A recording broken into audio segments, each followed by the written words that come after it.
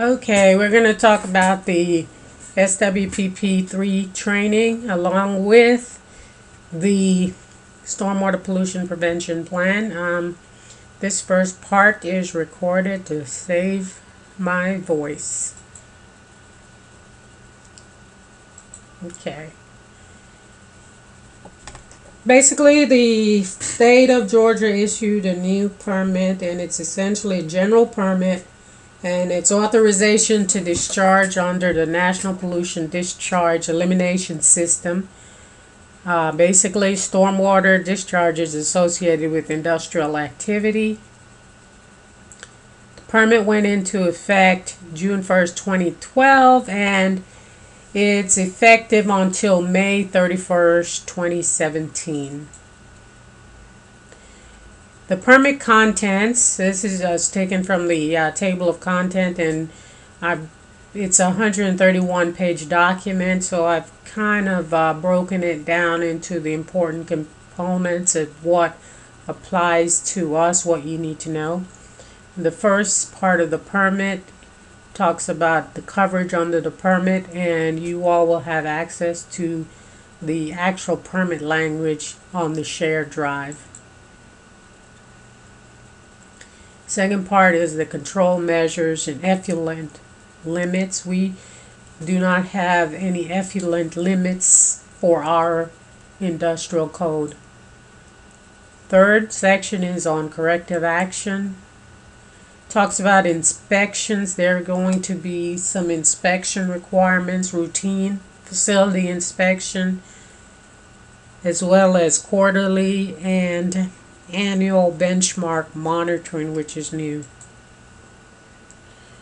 Stormwater pollution prevention plan, there's details on what must be included in the SWPPP. It discusses monitoring requirements, reporting and record keeping, and the sector specific requirement, and we do have a benchmark monitoring, as I mentioned before, as part of our sector specific requirements that we'll get into. Let's just go through some basic definitions. NOI means notice of intent. NPDES is the National Pollution Discharge Elimination System.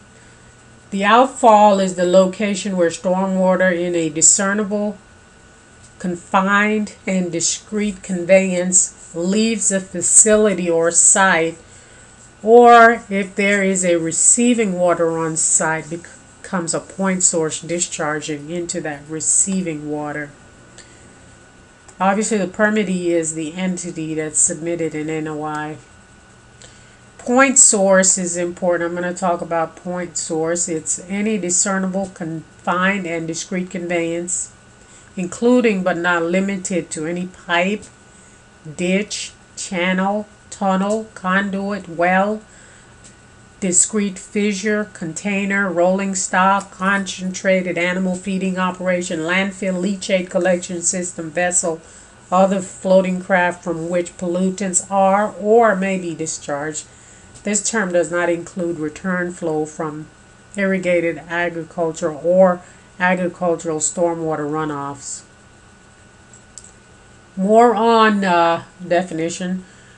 Primary industrial activity includes any activity performed on site which are identified by the facility's the facility's primary SIC code. And basically the permit has different SIC codes based on the different industries. A significant spill is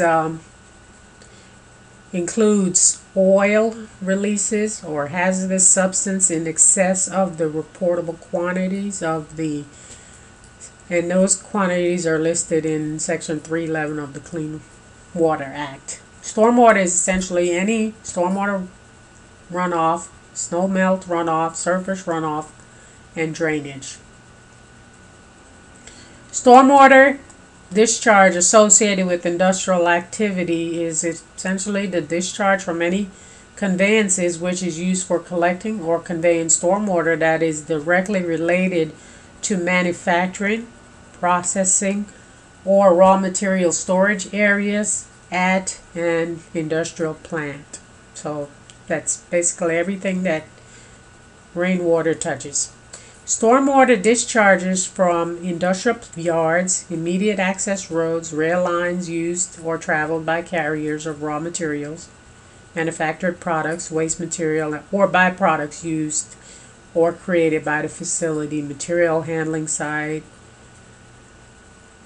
Notice it also includes sites used for residual treatment, storage or disposal, shipping and receiving areas, manufacturing buildings, storage areas, including tank farms for raw materials and intermediate, as well as the finished product.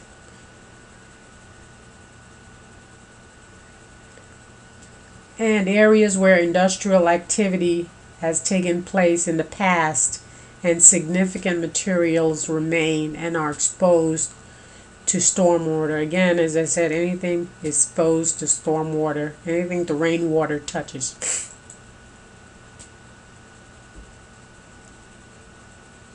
We're now going to talk about NOI submittal, access through the shared drive, and if everyone has access to the shared drive.